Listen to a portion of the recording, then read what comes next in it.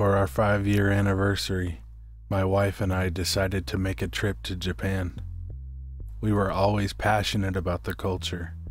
In fact, when we first met, we bonded over that mutual interest. After a week or so of planning, we had made arrangements to spend 3 days over in the Yamanashi Prefecture, a countryside area right next to Mount Fuji. We flew over to Tokyo, took a train over to Fujiyoshida City, and from there a taxi to Narasawa Village, where we would be staying. During the train ride, my wife asked me if I wanted to visit AOKIGAHARA, which at the time I had never heard of. She explained that it was a forest at the base of Mount Fuji, famous for being one of the most popular spots for suicide in Japan. The whole suicide thing kind of freaked me out, but I went along with it since it was smack dab on her face that she really wanted to go there. We stayed at a local ryokan, a traditional Japanese-style inn with natural hot spring baths, traditional tatami rooms with futons instead of beds, the whole thing. In these inns, customers usually get one waitress assigned to them at all times, meaning in the time you'll spend there, you'll usually only interact with one waitress. We got the head waitress assigned to us, since she could speak a bit of English, and so could communicate better with us. The day we got there, we were exhausted, so we spent most of the afternoon in our room, just resting.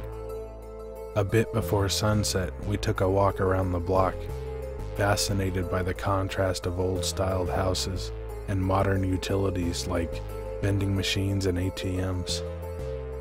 Not far from where we were, there was a lookout point that looked like it had a great view of the entire area, from Mount Fuji down to Saiko Lake. My wife got all excited with the discovery and asked to go there. I wanted to tell her that we'd go there the next day, since I was so tired and just wanted dinner and sleep.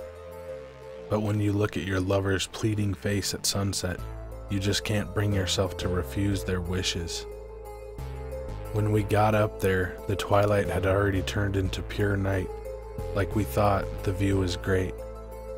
We could see a big chunk of the countryside Japan we loved so much. And standing there with her, just enjoying the scenery, was an amazing moment for me. One of the dominant features of this view was AOKIGAHARA, which had its contours illuminated by small buildings and roadside lampposts, but grew darker the further inward you looked. It was at that moment I noticed that I was spinning around in place, getting a good look at every single nook and cranny, but my wife wouldn't take her eyes off of the forest. Jokingly, I told her to snap out of it, but her face remained serene, yet almost melancholic. She quickly turned towards me and said, "Let's go to AOKIGAHARA right now." This time I couldn't fulfill her wish. It was dark out, I was tired, and the thought of going inside of a forest famous for suicides wasn't sitting well with me. She kept insisting and I kept refusing, until it got to the point where we were both walking back towards the ryokan in a sour mood. Some ryokan have an outdoor hot spring bath per room, but the one we were staying in was the more traditional kind, with a common male bath and a common female one. Still bitter about what had happened earlier, I told my wife I'd go and take a bath before dinner, and suggested that she should do the same. She agreed, and we each went into our respective baths. About half an hour later, I went back to our room and she wasn't there. I assumed she was still in the bath, but not long after, the head maid came in and gave me a neatly folded piece of paper. In faulty but understandable English, she explained that my wife had given her instructions to deliver me that note when I got back from my bath. It read, "I went there anyways." I rushed outside, mad but worried. Despite the whole scary suicide forest thing, a real concern was that she was alone at night in a country we only knew from an outside perspective. It wasn't difficult to make your way towards AOKIGAHARA, since there were signs all over the streets pointing you there, but it was still around a 30-minute walk from the end we were at. Running with a cause, I got to the first wall of big trees that marked the entrance to the forest in about 15 minutes. I admit it took all I had to muster up enough courage to enter AOKIGAHARA, but I did it bent on finding my wife. One thing I didn't know at the time was that it was common for people who were planning to commit suicide inside the forest to tie a rope to a tree near the entrance and drag it along with them the deeper they went inside. This was so that if the person had second thoughts, they could find their way out of the maze-like forest. In this haunting and claustrophobic environment, with nothing but my phone as a light source, seeing all the different ropes twisting and intertwining in every direction that could very well lead to a corpse, with the occasional abandoned set of camping equipment tossed around the floor, was the most frightening thing I had ever seen. There are frequent searches made by the local police and volunteers to get the dead bodies out of the forest. I found out firsthand how they discover said bodies, following the ropes and the rotten smell. Getting deeper and deeper into AOKIGAHARA, I came across hung bodies lightly swaying in the tree branches, and decomposing bodies inside destroyed tents. The thick air was suffocating, the light dim enough to make you second-guess your eyes, and the smell. I puked as I came across the third body I found. The putrid stench combined with the fear got the better of me. There was no way of telling if I was close to her. I was just going in random directions, scared to even shout her name. But then I heard leaves cracking somewhere to my left, and slowly followed the sound. What I found was a rope, one end tied to a nearby tree and the other end merged with the darkness further inside the forest. It was twisting and turning like someone was pulling it from the other side, which meant someone was at the other end of this rope, and it could very likely be her. Another thing I didn't know at the time about AOKIGAHARA was that since long ago it has been a very spiritual place. Following this rope that very well represented my hope and guide light, I somehow felt a bit safer and relieved, like she just had to be on the other end. At this point, the deeper I went, the less corpses I found. I was so deep inside the forest, I had reached the point where everyone that came here had already done the deed or had a change of heart. The rope was getting steadier, like I was close to the end of it, and that's when the voice appeared. I thought you loved me. You said we were meant to be. Was I not good enough? How could you do this to me? From the trees, from the air, from my mind, from everywhere, her voice taunting me, accusing me. I hastened my pace now, even more anxious to find her, to apologize to her. I knew all along. I thought you'd stop. I was now sprinting towards the end of the rope. I could finally make up a human silhouette on the far out darkness. Getting closer, I could say for sure that it was her, but she was not alone. In Japanese folklore, Shinigami or death gods are usually depicted as disfigured, mutilated white beings with humanoid faces, often carrying a bladed object like a knife or a scythe akin to those shown in Western portrayals of the Grim Reaper. The creature in front of me, grabbing my wife by her hair with its rotten, cracked hands, was just like the ones I had seen in books. The fear and shock made it hard to realize at first, but all that it was grabbing was her head. The rest of my wife was at the creature's feet, cut clean at the neck. It started walking towards me, still holding her head, in contorted, painful-looking steps. Grabbing the rope I used to get there, I ran back as fast as I could, like my life depended on it. I'm sure at that time it really did. When I got out of the forest still in shock, I desperately tried to ask for help to whomever I came across on the roads. The language barrier was too strong, but they could see I was frightened and in panic, so they called the police. Turns out that the only person who spoke even a bit of English in the village was the head maid, so the police went and got her so she could translate for me. Now a bit calmer, due to pure exhaustion, I was able to explain to her what had happened and what I had seen. The look on her face as she heard me was difficult to understand. She turned to the police officers and other random folk that were surrounding me and said something to them in Japanese. They all got the same look on their face and talked amongst themselves. Finally, she turned towards me and said, "We don't talk about it, we leave it alone." The local police reported the case as just another suicide. I couldn't explain to our family and friends what had really happened. From that day onward, even during her funeral, I had to pretend that she committed suicide in AOKIGAHARA, like so many others did, but I never understood why I heard those voices inside the forest. For 3 months, I just assumed it was a fear-induced hallucination, but just this morning, as I was cleaning my living room, I found a letter behind a framed picture of us. It was a suicide note that started with the sentence, "I know you cheated on me." I was having problems sleeping and was going through kanashibari almost every night.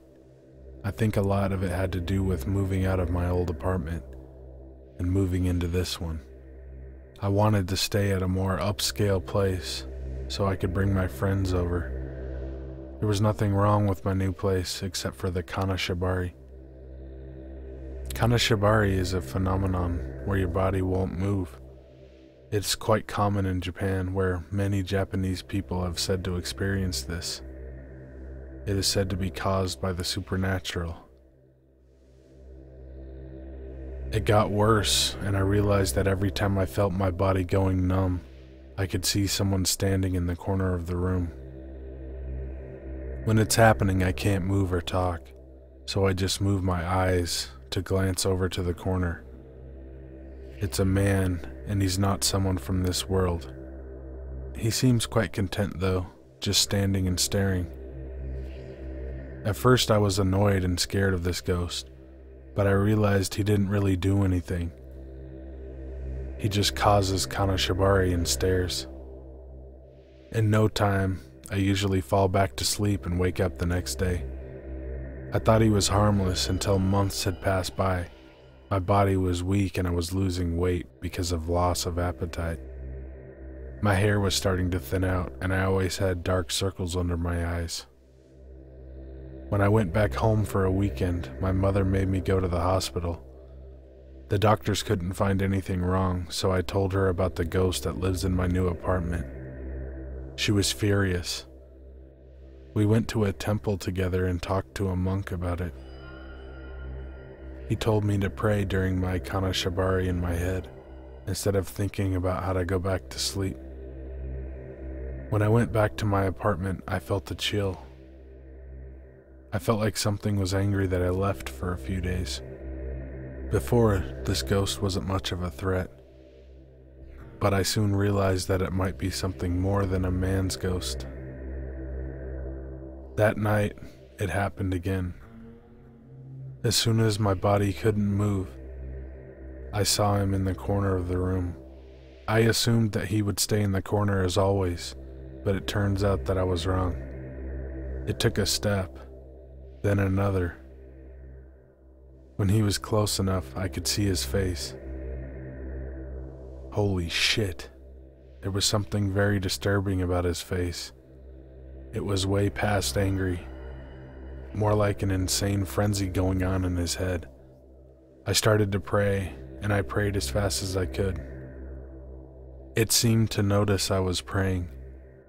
It started to twist its face and let out a big scream like it was in pain. After a minute, he was gone. I kept praying for a few minutes, but I soon realized everything was okay. And then I heard, "Do you think praying helps?"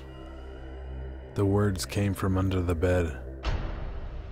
The next morning, I moved back into my mom's house. I'm never going back there again.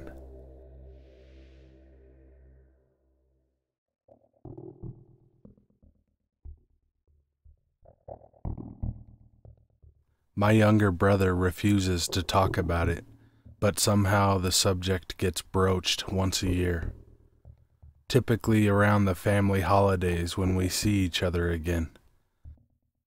As adults, it's just something you never forget, even when you think you've forgotten it. The idea, the image, the senses tend to creep up on you in your dreams, or sometimes your nightmares. We don't even discuss it with our families, our spouses, or even our parents. It's just a secret we've kept between the two of us. Years ago, when I was 13 and my brother was 12, we lived on a military installation in Japan. It was an enclosed base, so entry was only permitted to those who worked or lived inside. The base was previously garrisoned by the Japanese and turned over to the Americans after World War II. So as kids, we would often hear rumors about hidden crevices or caves on the base that still had Japanese skeletons or memorabilia from the war. We lived near the sea wall, which pretty much ran the entire length of one side of the installation. Behind our quarters, there were two exceptionally large hills. I'm talking about hills that were fairly high and steep. You could grab a piece of cardboard and slide down with it. Most of the kids would take their BMX bikes and ride down, trying to avoid the metal fences of the houses below. Also, these hills were popular meeting spots for whatever. Some would meet up to chat, make out with their significant others, or just hang around and watch the lights of the cars pass by on the adjacent roads. One hill, about 2 blocks behind our house, was incredibly large and high, somewhere around 50 feet or more, and jutted out from underneath the old military police station, which was on a higher level and fenced all the way around. The other side of the hill was covered with trees and dirt, plus a small crevice or cave which small children can easily climb through. One summer night, a couple of the neighborhood kids decided to sneak out in the middle of the night to meet up on the larger hill. We were just going to hang out and chill with each other before summer vacation ended, and we were all back to school.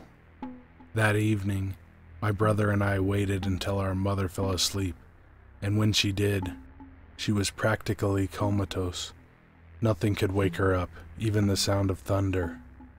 After 1 a.m., we headed out through the front door and made our way towards the larger hill out back. What I clearly remember about the evening was that it was unusually still and quiet. No sounds, not even the buzz of the cicadas murmured in the air.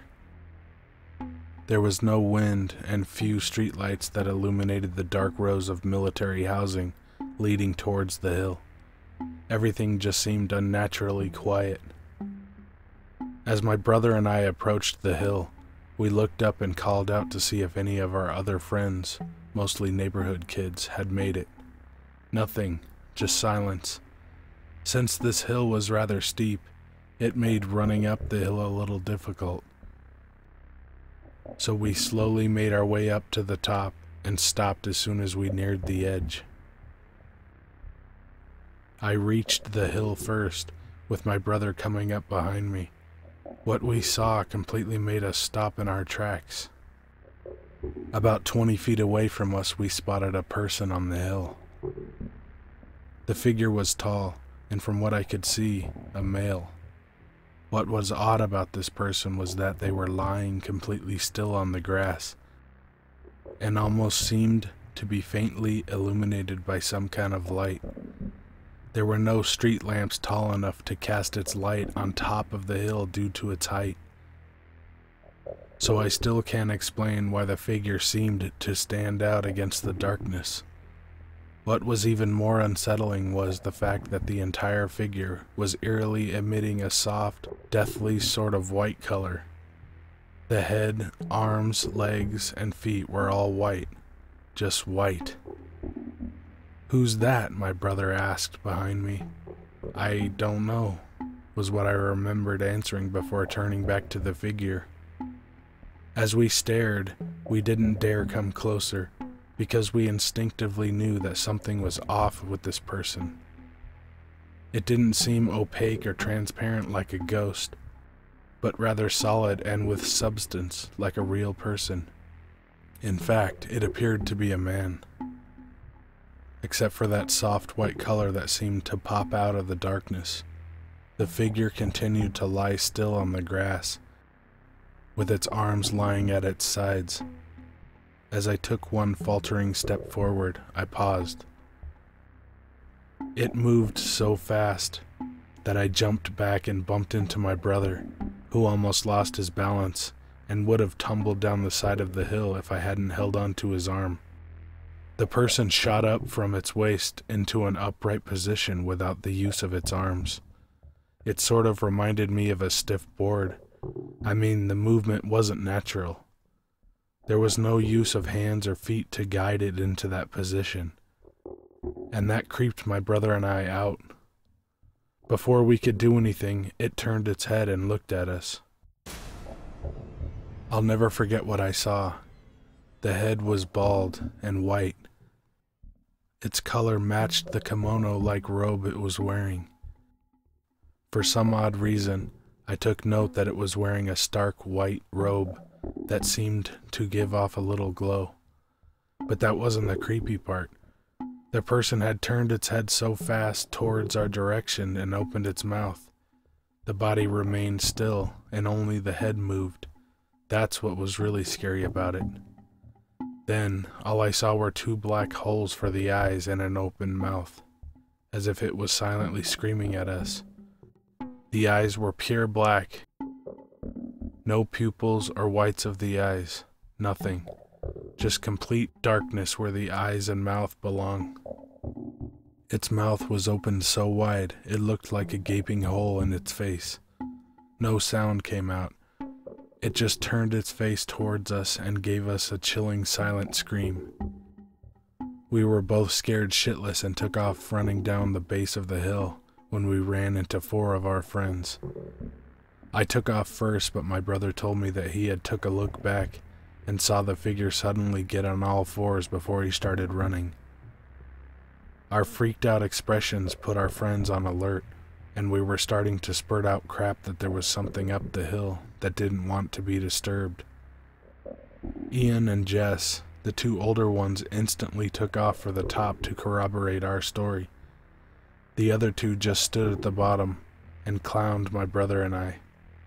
We heard Jess call us up the hill, but my brother refused to climb back up, but ended up following me when everyone decided to head uphill. Considering the time, it probably took less than 2 minutes from our encounter to Jess and Ian running up the hill to look for the other person who scared the shit out of us. "There's nobody here. What the hell are you guys talking about?" Ian demanded as I looked around and took a quick scan of the area. Nothing. Nobody. I ran towards the other side of the hill and looked downwards. If there was someone and they went running, we would have seen them on the other side, since there was nothing on it but a road that curved and the seaside wall beyond that.